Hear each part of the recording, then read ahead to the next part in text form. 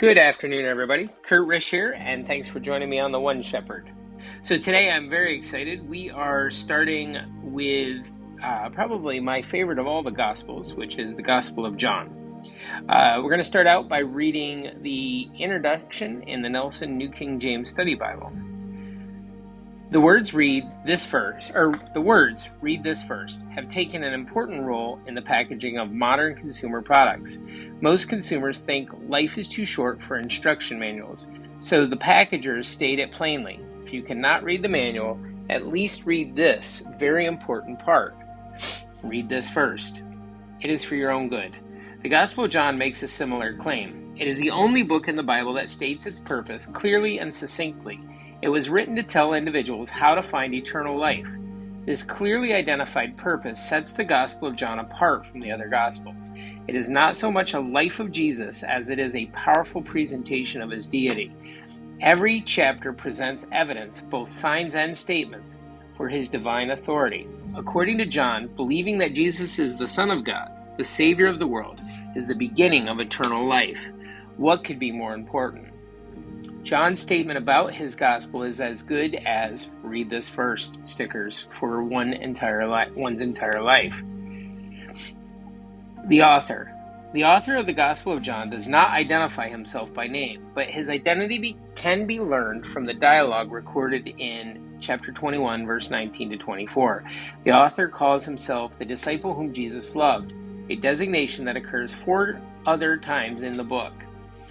This was the same disciple who wrote these things. The author had to be one of the 12 apostles because he is described as leaning on Jesus' bosom at the Last Supper, an event to which only the apostles were invited.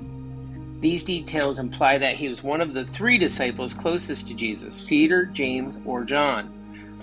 He could not be Peter because in chapter 21, verse 20 states, Peter looked back and saw this one Jesus loved, and in another place asked a question of him. On the other hand, James was martyred too early to be the author of this gospel. Thus, it is reasonable to conclude that this book was written by the Apostle John. This conclusion is supported by early Christians such as Polycarp from AD 61 to 155, who was a follower of John. In the 19th century, many critics claimed that the Gospel of John was written around AD 170. Then, in 1935, C.H. Roberts discovered a scrap of papyrus in Egypt containing portions of chapters 18 and 30 with several verses. This disproved their theory. This fragment, the Rylands Papyrus, was written around AD 125. The Gospel itself must have been written before AD 125 or even AD 110, allowing time for it to be copied and then carried to Egypt. Conservative scholars typically date the book between AD 85 and AD 95. The book makes no reference to the destruction of Jerusalem in AD 70, implying that such a significant event must have occurred many years earlier. Moreover, the statement about Peter in chapter 21, verse 18 and 23 seems to indicate that the gospel was written when John was an old man. Only then would John have had to explain the death of Peter or contend with a long-standing rumor of the early church. Others have suggested a date before AD 70 on the basis of chapter 5, verse 2, which indicates that Jerusalem was still standing. But there is a question about the interpretation of the tense of the verb to be. It is likely that the reason John used the present tense in this verse was to describe Jerusalem vividly, not to describe its present condition without more evidence than the tense of the verb in chapter 5, verse 2. The date around AD 90 still seems reasonable. The Theology. The Gospel of John is a persuasive argument for the deity of Jesus.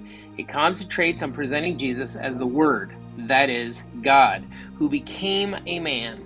Thus, John meticulously records the statements and describes the miracles of Jesus that can only be attributed to God himself. Jesus called himself the bread of life, the light of the world, the door for the sheep, the good shepherd, the resurrection, and the life, the way, the truth, the life, and the true vine. Each of these statements begins with the words, I am, recalling God's revelation of his name. I am, to Moses, in Exodus chapter 3, verse 14. Jesus did not say he gave bread. He said he is the bread which gives life. He did not say he would teach the way. the truth, and the life. Instead, he said, he is the way, because he is the truth and the life. These are Jesus' clear claims to be deity. He was not a mere man. Then there are the signs of Jesus' deity. Miracles in the Gospel of John are called signs because they point to Jesus' divine nature. John records 7 such signs, changing water to wine, healing a man's son, healing a lame man, multiplying bread and fish, walking on water, healing a blind man, and raising Lazarus. These miracles show that Jesus is God. He possesses power over nature. Other indications of Jesus' deity include the testimonies of John the Baptist, Nathanael, the blind man, Martha, and Thomas, not to mention Jesus' own words. Jesus was also fully man. His body grew weary, his soul was troubled, and he groaned in his spirit. At the same time, this God-man was Israel's Messiah. Andrew told his brother, "We have found the Messiah." Nathanael concluded, "You are the Son of God. You are the King of Israel." Even the Samaritan woman testified to Jesus' identity. Jesus, the Messiah, was and is the Savior of the world. John urges us to trust Jesus for eternal life. Our trust is built on our belief that the Father is in Christ and Christ in the Father. Christ came from God and God sent him, and he is the Son of God. John reveals the Bible's most important message: believe and follow Jesus because he is the way to eternal life. John focuses on, this is Christ in the Scriptures. John focuses on Jesus' claim that he was God by including Christ's 7 I am statements. I am the bread of life. I am the light of the world. I am the door. I am the good shepherd. I am the resurrection and the life. I am the way, the truth, and the life. And I am the true vine. John doesn't take any chances that we might miss what these I am statements suggest. He records certain occasions when Jesus equates himself with the Old Testament. I am Yahweh. You can't be more specific than this. Most assuredly, I say to you, before Abraham was, I am. And guys, that's it for our reading of the introduction of the Gospel of John. Join us tomorrow as we begin with chapter 1 of the Gospel of John.